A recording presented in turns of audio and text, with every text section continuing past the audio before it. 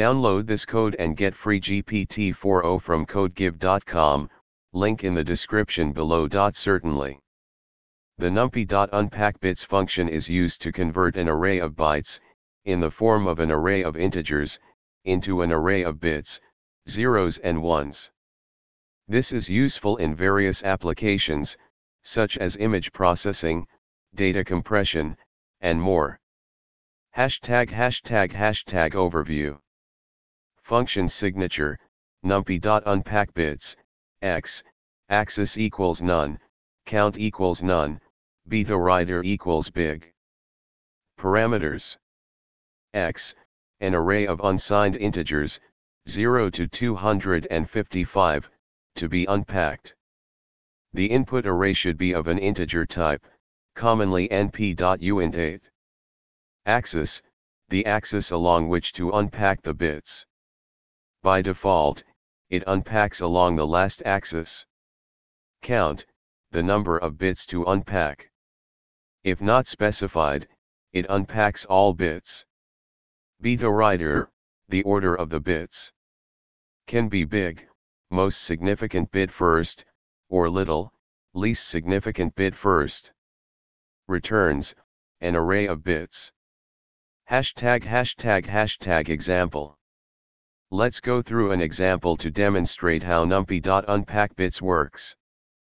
###explanation of the example. 1 byte array, we create a number pi array containing 3 bytes, 255, 170, and 85. In binary, these correspond to 255 rightward arrow 11111111.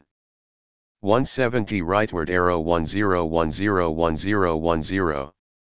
85 rightward arrow 01010101.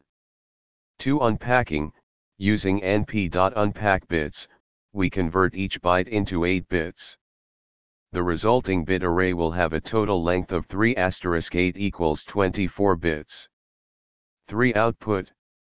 The original byte array will be displayed. The unpacked bit array will show the bits in the order they were extracted.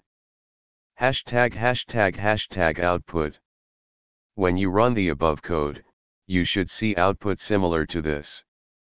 ###additional usage. You can control the axis and bit order when unpacking bits. For example, ###summary. Numpy.unpackbits is a powerful function that allows you to convert byte data into individual bits. It can handle multidimensional arrays and allows you to specify how you want the bits to be unpacked. This function is useful in various applications, including data manipulation and analysis. Feel free to experiment with different arrays and parameters to see how it affects the output.